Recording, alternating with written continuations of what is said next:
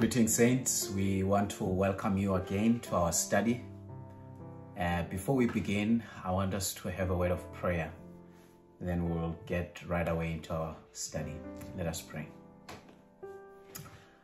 Our kind and loving Father, Lord, who art in heaven, we want to, Lord, come before your throne with gratitude in our hearts to thank you for the gift of life, to thank you, Lord, for preserving our lives until now. We are grateful that you have kept us in the narrow path of truth and that you are still working, Lord Father, in our hearts, the work you have begun in us. We are told in the book of Philippians that you will finish it until the day of Jesus Christ. We pray that that work, Lord, you may continue to do by convicting us of righteousness and of sin and of the judgment to come. We pray that you may help us to appreciate the sacrifice and the atonement and the intercession that Jesus is doing for us in the heavenly courts above. As we near the close of times, we pray that, Lord Father, character may be refined and to be more like you, that we may be ready to be translated. We pray that your Holy Spirit may be with us as we are going to continue to study. We ask him to guide our minds and help us, Lord Father, to direct all your glory, uplift all your name in our study and in everything that we do. That we may say, like John, he must increase and we must decrease. For all of this we pray in the name of Jesus. Amen. Yes, saints, we are going to study. What I want us to look at just basically in today's study is the basic sins that led to the fall of Satan. We are not going to look at all of them. We're just going to pick up one of it and see what the Bible teaches about that. It's very important for us to understand that what led Satan to be cast out of heaven, the basic sins that led to the rebellion and to his fall in heaven, that God is not going to admit us to heaven if we do have some of these things. So we really want to see what the Bible teaches about the fall of Satan and what we can learn from it. We are going to start in the book of Isaiah chapter 14. Then we are going to go to other verses. Let's go to the book of Isaiah chapter 14, verse 12. This is what the Bible says of the fall of Lucifer and what led to the rebellion in heaven. Verse 12 says, "How art thou fallen from heaven, O Lucifer, son of the morning? How art thou cut down to the ground, which did weaken the nations? For thou hast said in thy heart, I will ascend into heaven. I will exalt my throne above the stars of God. I will sit also upon the mount of the congregation in the sight of the north. I will exalt, I will ascend above the heights of the clouds. I will be like the Most High."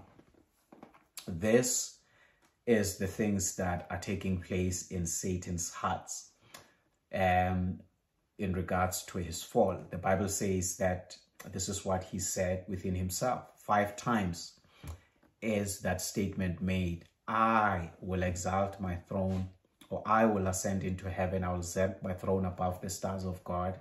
I will sit also upon the mount of the congregation in the side of the north. I will ascend above the heights of the clouds. I will sit also among. I will be like the Most High. So we see that Satan was really determined to do exactly as what he was saying. There seems that there was nothing that was going to stop him from doing that. Let's get more information about Lucifer in the book of Ezekiel. Ezekiel chapter 28. The king of Tyre here is used as a type of Satan. in verse 12. On verse 12, the Bible says, Son of man, take up a lamentation upon the king of Tyre, and say unto him, Thus says the Lord God, Thou sealest up the sum, full of wisdom and perfect in beauty. Thou hast been in Eden, the garden of God. Every precious stone was thy covering, the sardius, the topaz, the diamond, the beryl, the oxen, the jasper, the sapphire, the emerald, the carbuncle, the gold, and the workmanship of thy tablets and of thy pipes was prepared in thee in the day that thou wast created.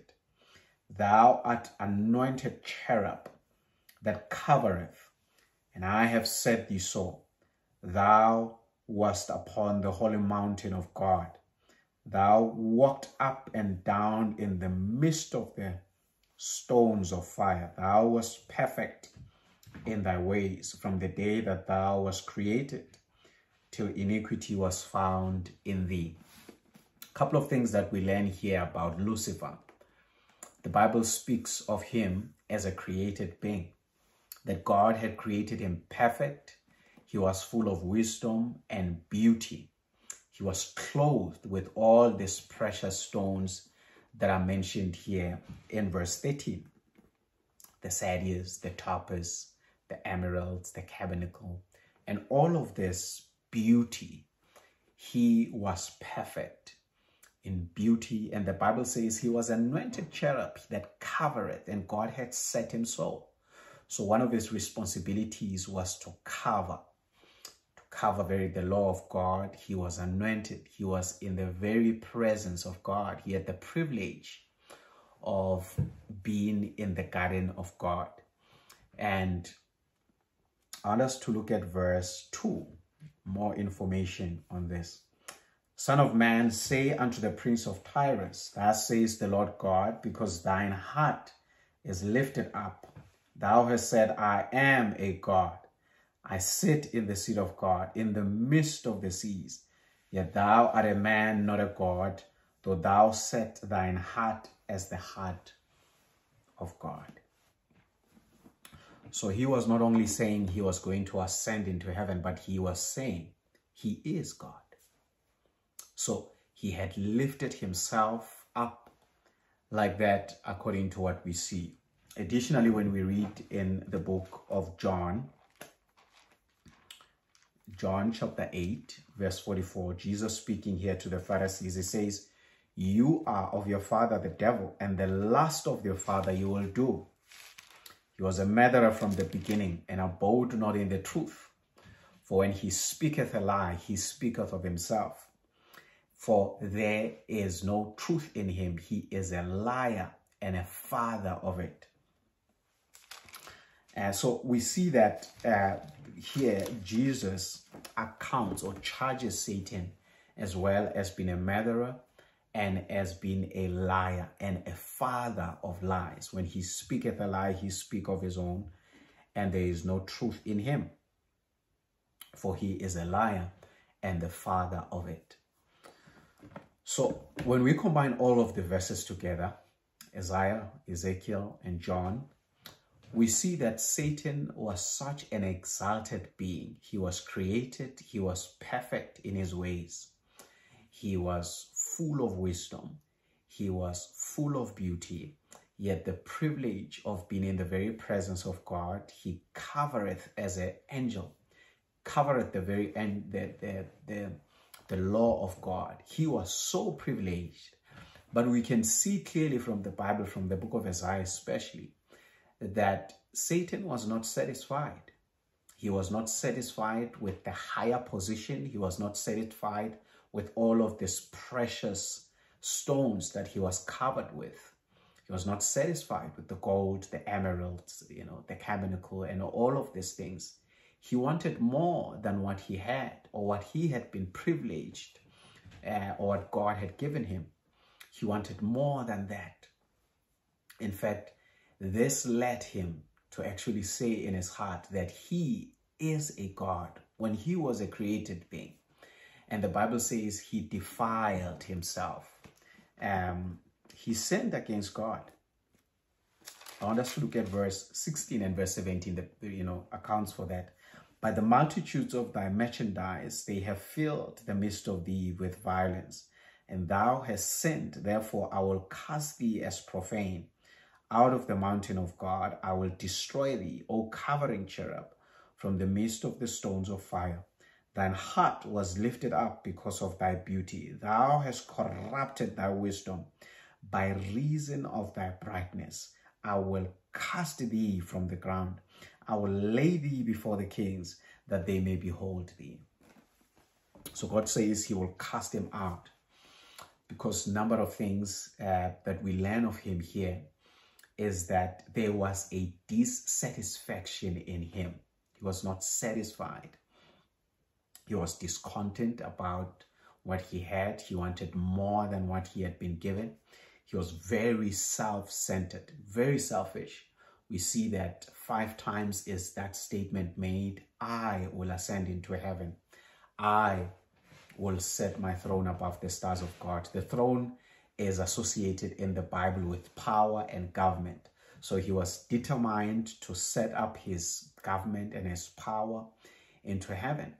And the Bible says that he was going to occupy the very place of God, because he speaks of the fact that he will ascend.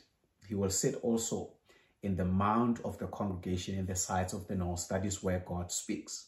When you read in the book of Job, where the angels of God come to assemble themselves before God, and all the unfallen world, the Bible says Satan also came among them. And that is where the congregation meets, in the side of the north. That is where God meets, and he sits there in his throne. And this is where Satan wanted to be. So we can learn that Satan was envious. He was dissatisfied, discontent. He was very self-centered, very selfish. And something that also the Bible mentions is pride. He exalted himself. And because of that, the Bible says that he had corrupted his wisdom. He has corrupted himself because of his brightness. And God said he was going to cast him down. He had sinned against God. The heavens, God had pleaded with him to repent of his sins, to repent of all of this. But he was determined. There was nothing that God was going to do to turn his heart to the other side. So we see clearly that those are some of the basics, if not all, those are some of the basic sins that are mentioned with regards to the fall and the rebellion that broke out in heaven. We also learn from John chapter 8 verse 44 that Satan is a liar. He does not speak the truth because there is no truth in him. He does not rejoice in the truth.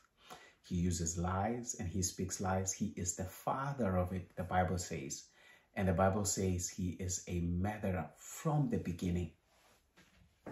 That's what Jesus had to say about Satan. Now, I want us to look at just briefly. This is going to be a very short study, but I want us to take and see the sin of envy, because that's what Satan had. He was so envious. He was so jealous of Jesus that he wanted the very place that God had. He could not understand how Jesus was so exalted, how Jesus could be allowed into some councils and he was not. And he started thinking and contemplating these thoughts in his heart. And I want us to look at that sin of Satan, the sin of envy, of the bitterness and the jealousy that was in his heart because of his discontentment. Let us go to the book of Genesis. We are going to start reading from Genesis chapter 37.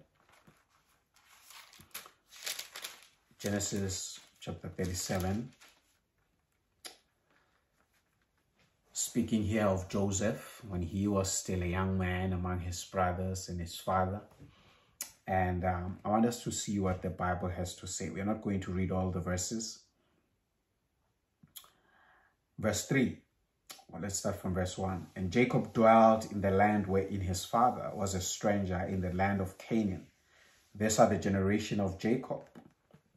Joseph, being the 17 years old, was feeding the flock with his brethren, and the lad was with the sons of Bilhah, and of the sons of Zilpah, his father's wives. And Joseph brought unto his father their evil report. Now Israel loved Joseph more than all his children, because he was the son of his old age, and he made him a coat of many colors. Verse 4.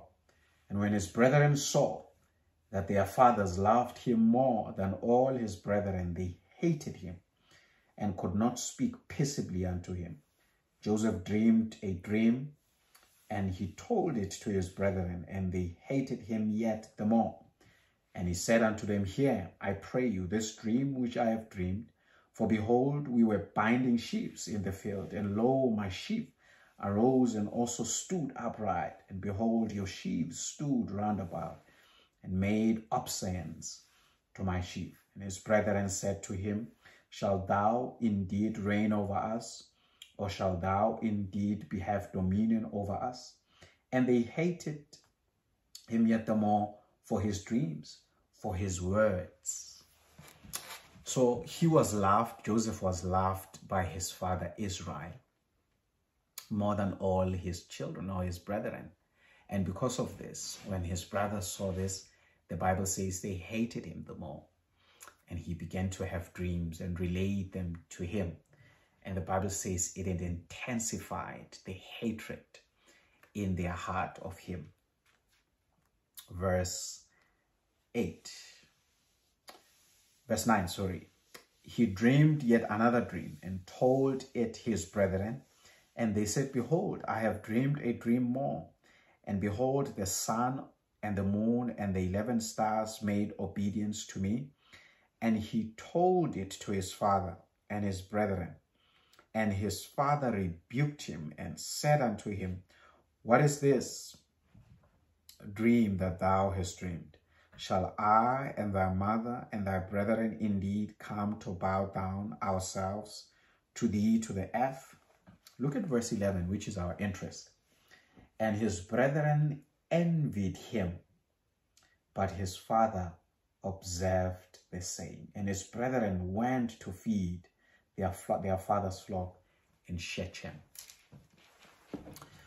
So the first dream of them binding the sheep, this was not the only dream. He had another dream that is described there, and where his mother and his father and his brethren, according to the interpretation of the dream, they were going to bow before him. He was going to rule over them in some way, as his brethren were alleging there. And the Bible says in verse 11 that his brethren envied him, but his father observed the same. So you can see here that envy, without having to read the whole story, envy, hatred, and intensive hatred and envy and jealousy, it is what led to the brothers of Joseph having to sell him to the Egyptians as a slave. In fact, before they did that, they wanted to kill him. They wanted to kill him. So this is something that is very serious.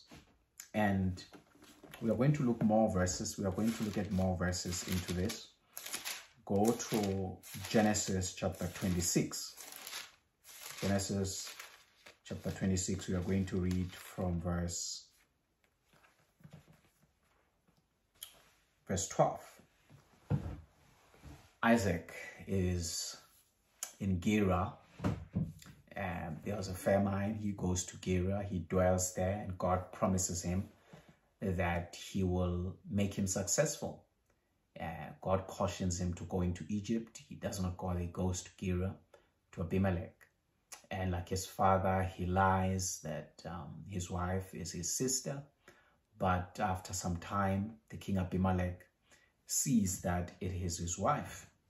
But it's interesting what the Bible has to say from verse 12. Then Isaac sowed in that land and received in the same year 100-fold. And the Lord blessed him. And the man waxed great and went forward and grew until he became very great. So he was becoming very successful in the things when he would put the seed on the ground. He would have large produce, the Bible says. And the Bible says he waxed even great. He became more successful.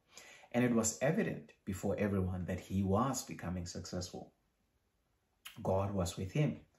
Look at verse 14. For he had possession of flocks and possession of herds and great store of servants. And the Philistines envied him. Now I want you to see what led them to, after that, what happened. The Bible says, for all the wells which his father's servant had digged in the days of Abraham his father, the Philistine had stopped them and filled them with earth. And Abimelech said unto Isaac, go from us, for thou art much mightier than we. So they were seeing his success. He was becoming successful. He was becoming a great man. And because of this, the Bible says the Philistine envied him. And they chased him away. They told him to go. He was becoming more great than them. And they chased him. And they gave him serious challenges, even with the wells that his father had digged. They claimed them to themselves. He had to move from well to another well, from well to another well. So I think we can see from this that the success of Isaac, when they looked at how successful he was and they looked at their own position, it led them to, to have bitterness in their hearts, to be jealous of him, that they didn't really rejoice in his success, and they ended up chasing him away from their land. Chasing him away from their land.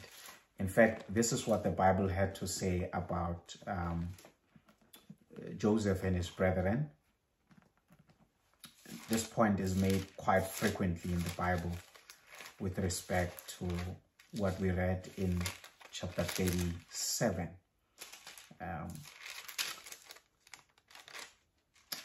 Acts chapter 7. Acts chapter 7 verse 9. It says, and the patriots, moved with envy, sold Joseph into Egypt, but God was with him. So what led them to sell Joseph, his brethren, was envy in their hearts. It was jealousy. It was discontentment, because always envy is associated in some way with discontentment, as we have seen with Satan, because it originated with Satan himself. So the brothers of Joseph sold Joseph because of envy. The Philistines, they envied Joseph, and that led him to that they chased him away from their land. They chased him away from their land because of envy. And the Bible says Joseph's brethren, they hated him. They hated him.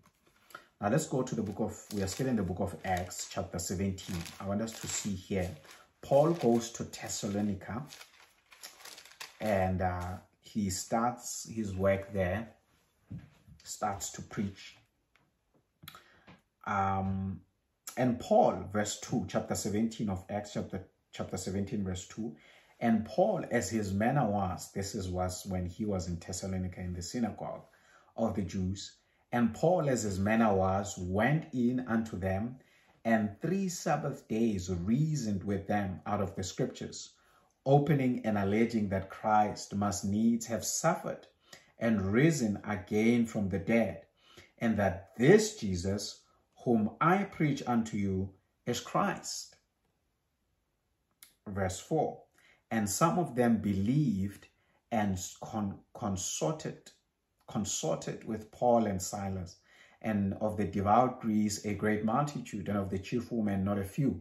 But the Jews which believed not, moved with envy, took unto them certain lewd fellows of the baser sort, gathered a company, and set the city on an uproar, and assaulted the house of Jason, and sought to bring them out of the people.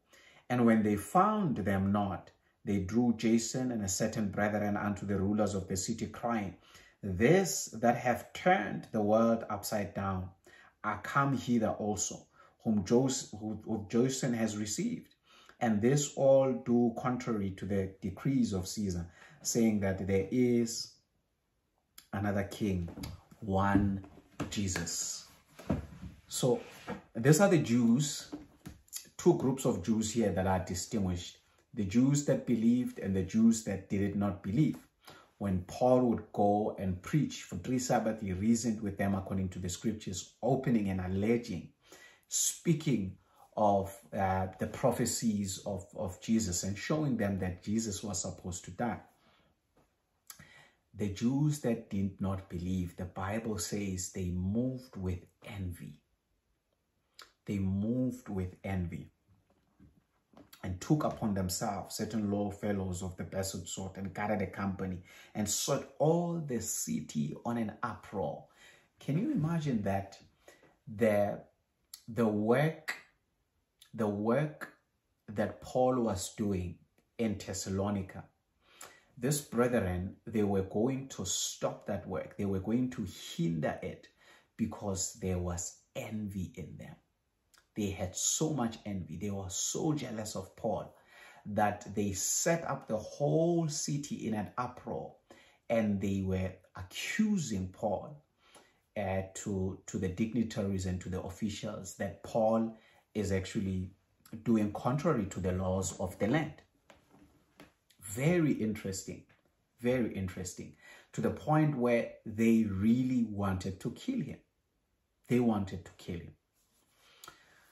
So this is a very terrible thing. You know, it might be lightly esteemed in our eyes, but envy is really a terrible thing. Jealousy within the hearts, the bitterness that comes without having to appreciate others' success or appreciate others, where God is doing their work and exalting them and the position that they are keeping. When we are not able to appreciate that, envy comes into the heart, and we are subject to a lot of challenges. We are subject to do things that very terrible things. The Bible speaks here of Joseph and his brothers. Because of envy, they sold his brother to the Egyptians as a slave, to Egypt to become a slave. And we see the Philistines, because of envy, they chased Isaac out of their land. And Paul, the believers, the Jews that did not believe, the Bible tells us that they moved with envy, and they set the whole city into uproar, and they charged them, and they laid false accusations against Paul and Silas. Matthew or Mark, in fact, let's go to Mark. Mark chapter 15, verse 9 to 10. It says, But Pilate answered them, saying, Will you that I release unto you the King of the Jews? For he knew that the chief priest had delivered him for envy. But the chief priest moved the people that he should rather release Barnabas unto them. So this is when Jesus was before Pilate.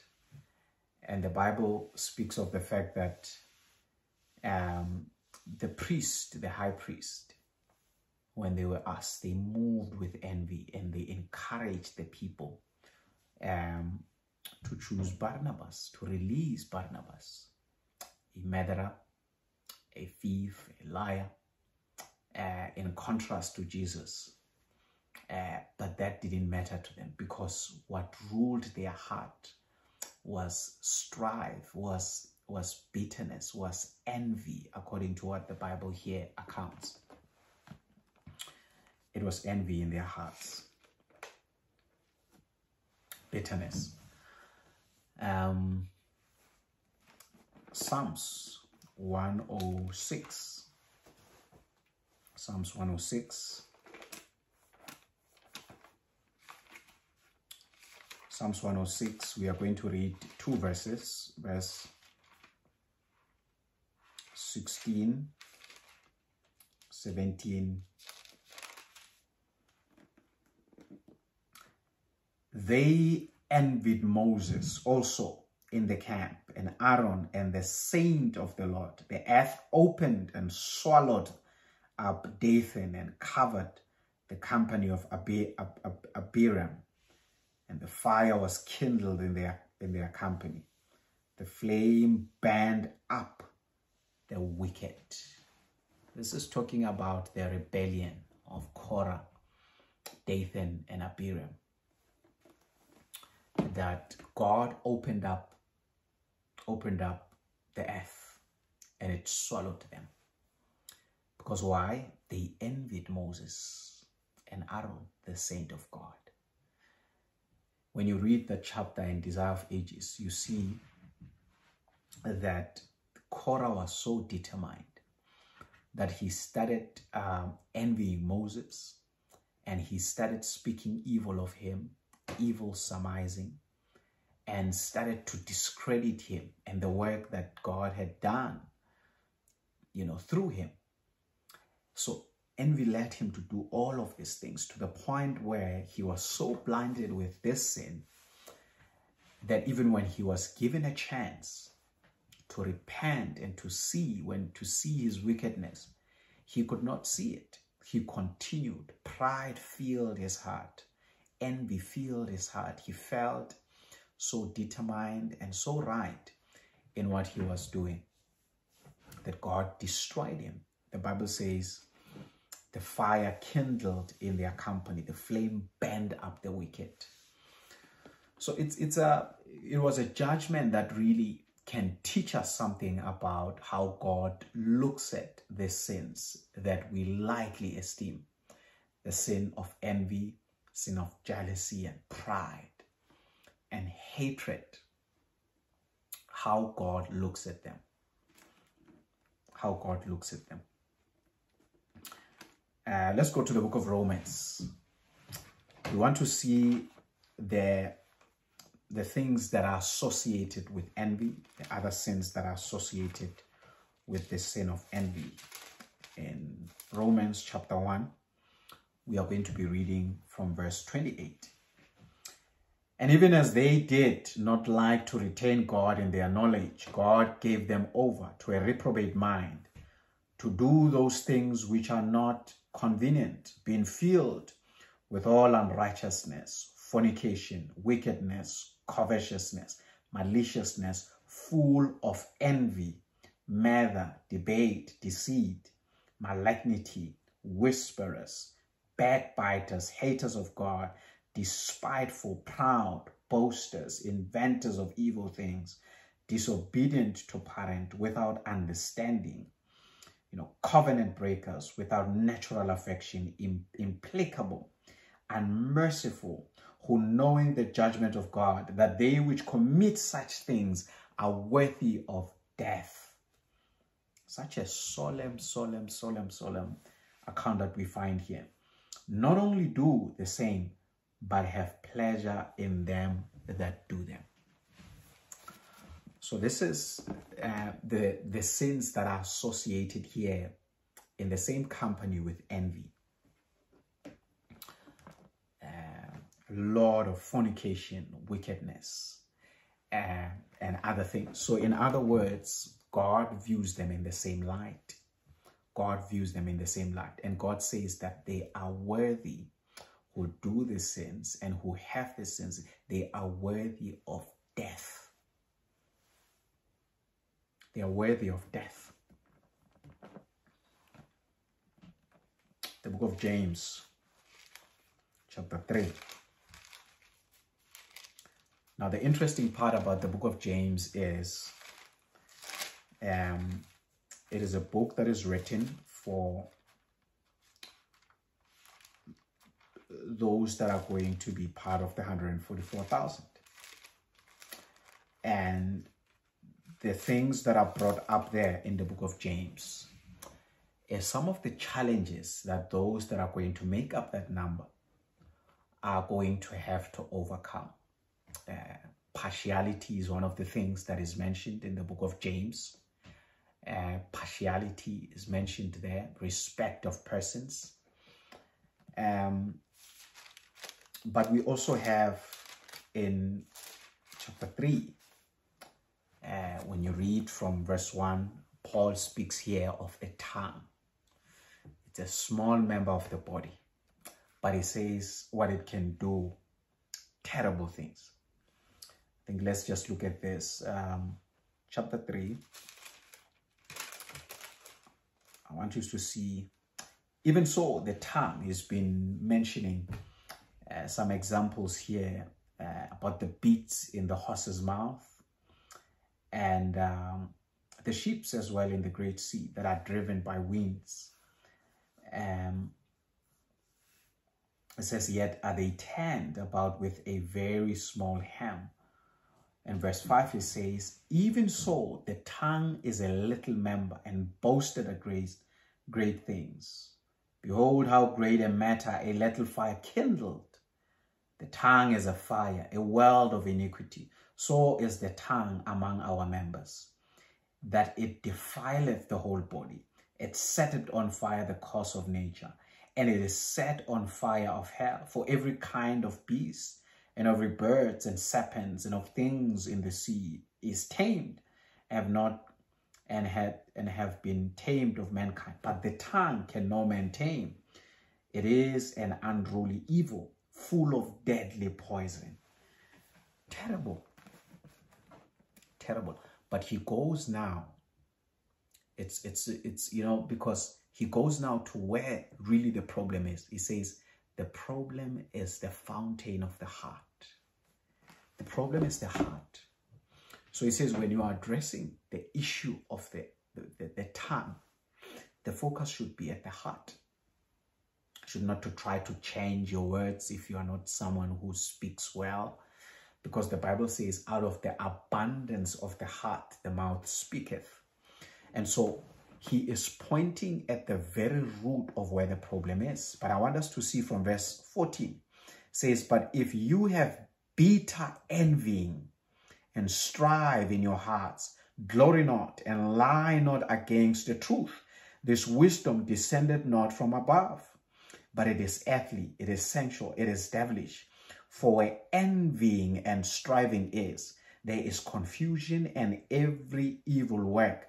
But the wisdom that is from above is pure, then peaceable, gentle, and easy to be entreated, full of mercy and good fruits, without partiality and without hypocrisy. The fruit of righteousness is sown in peace of them that make peace.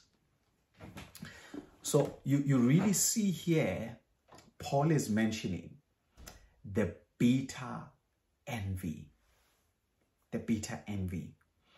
He says, glory not in this. He says, this is the wisdom that ascended from beneath. It's not the wisdom that comes from above. And so I think we're able to see from all the verses that we have read that Joseph and his brethren were led to sell his brother to become a slave in Egypt because they were moved with envy. Because they were moved with envy. The Philistines, they were envious of Isaac. That when Isaac was becoming more prosperous and he was becoming great and they could see his success, they became more envious and they could not take it. They could not take it. They drove him out of their land and they made his life more difficult by closing all the wells that his father in the past had with the agreement with the Philistines. And we see Paul in the book of Acts chapter 17, the believers of the Jews that did not believe, the Bible says they moved with envy and they set the city on an uproar. They wanted to kill Paul. They accused him and they started lying and saying a lot of things to try to discredit the work of Paul. We see here that envy is a serious thing, that God does not look fondly upon it. In fact, God associates envy with heinous sins, fornication, wickedness, and all such things that I mentioned. It says they are worthy of death. You see, saints, this is a terrible sin. This is what has led to a lot of, people, friendships having to break up, a lot of ministries having to, sever their ways, a lot of bitterness in God's work. It has stopped and hindered the progress of God's work from continuing because of envy, because of bitterness, hatred and bitterness that is in the heart. Jealousy is in the heart. We are not safe. We are not safe if we are not able to rejoice and be happy of the success of others. When others are becoming more successful and we cannot rejoice, there is this conflict in our hearts, the strife that comes up, and this bitterness and jealousy. If there is that in the heart, we are in serious danger. We need to repent. When others are spoken of well and we cannot take it in, that is envy. It is,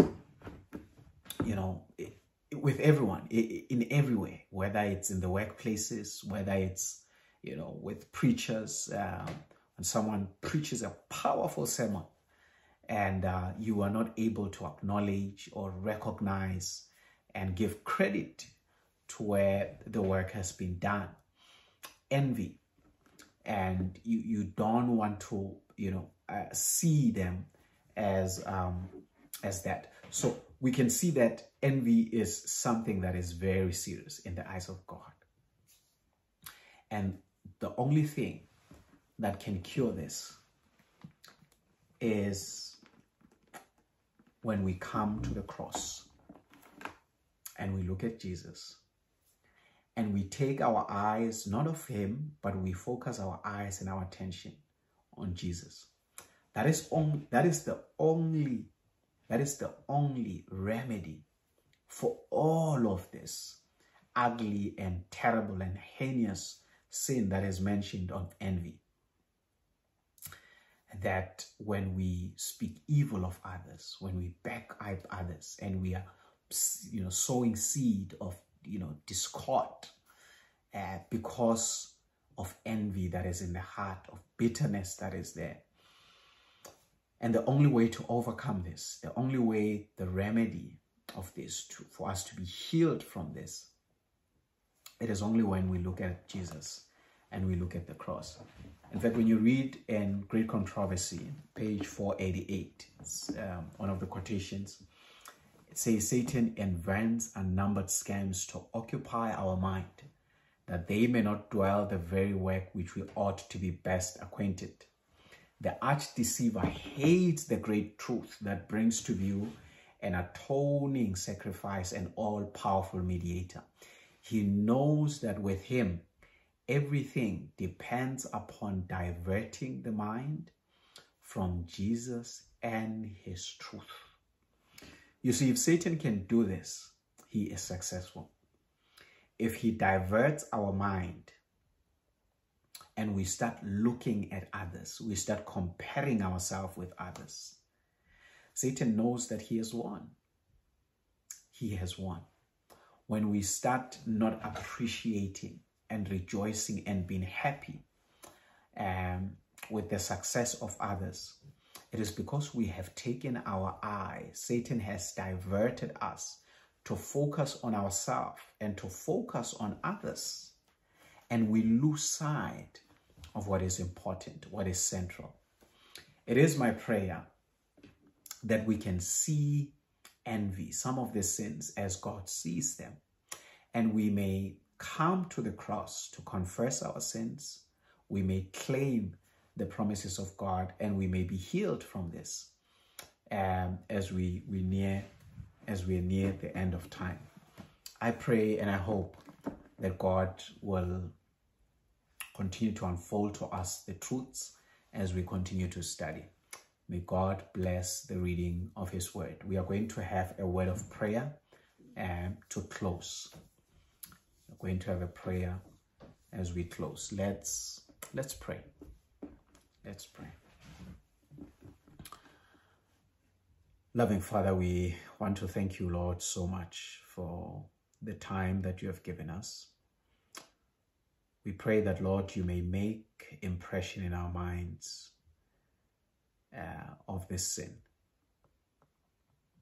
that has divided families, that has divided friends, that has divided ministries, that has hindered your work, that has led to the fall of Satan from the courts above, an exalted angel.